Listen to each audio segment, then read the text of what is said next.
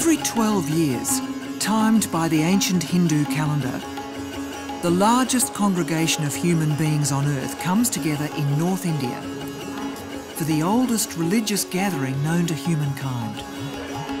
Over 3 months, an immense human tide brings 150 million Hindu pilgrims together for one common purpose.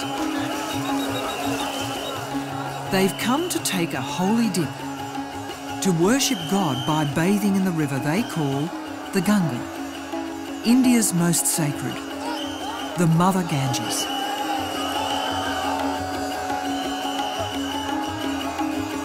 Ignoring past tragedies, when hundreds have been crushed in the crowds, the faithful still come.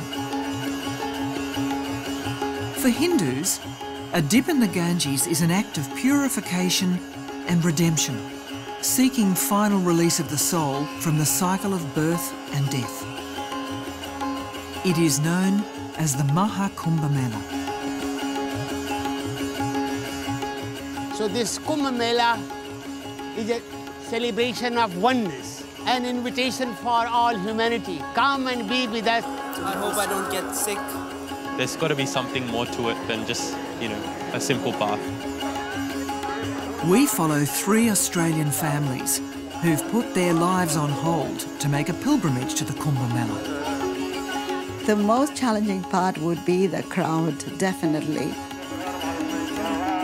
The Mishra family from inner city Sydney has come to the Mela for the first time.